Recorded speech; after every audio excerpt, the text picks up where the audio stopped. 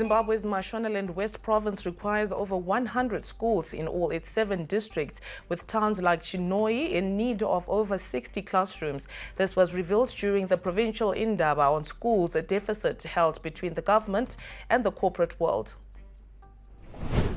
Makonde, where we are, needs 22 schools, 12 primary and 10 secondary schools. Urungwe, a total of 30 schools are needed. 20 primary, 10 secondary.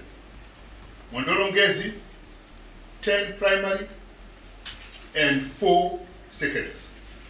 Kariba, 4 primary and 3 secondary schools, making a total of 7.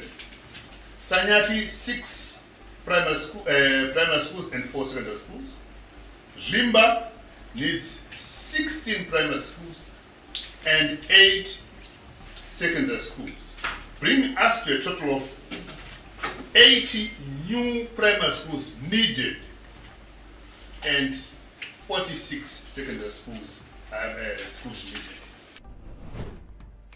Mashonaland West Provincial Affairs and Devolution Minister Marion Chombo rallied the corporate world to support rural schools' infrastructure development as key to improving pass rates. Stakeholders believe the involvement of private players and the corporate world will help improve the situation.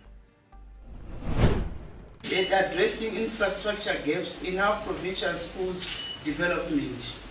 According to the Ministry of Primary and Secondary Education Statistics, the overall performance for both primary and secondary schools, mainly in Kariba, is still substandard.